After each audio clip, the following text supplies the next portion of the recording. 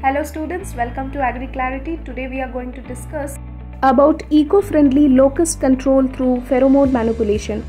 Locust swarms are no small threat. In 2019-20, they caused the worst agricultural damage in 25 years, devastating crops across East Africa, Pakistan and India. Locusts normally live alone, but after feeding they release a special chemical called 4-vinyl anisole or 4-VA from their hind legs. This pheromone draws other locusts in, leading to massive swarms that travel over 150 kilometers a day, consuming everything in their path.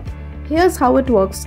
Locusts convert a harmless molecule 4-VP into the swarm-triggering pheromone 4-VA using two key enzymes, 4-VPMT1 and 4-VPMT2.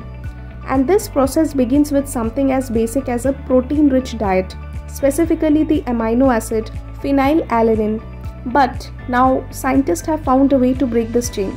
They discovered that a molecule called 4-nitrophenol 4-NP binds to those enzymes, blocking 4-VA production. Without 4-VA there is no signal, no serotonin rush and no swarm. However, 4-NP is toxic and harmful to the environment. So researchers are now turning to a safer method, RNA interference technology. This can silence the genes responsible for the enzymes. Now let's look at some practice questions. Number 1. Which enzymes are responsible for converting 4-VP to the aggregation pheromone 4-VA in locust? Write your answers in the comment section.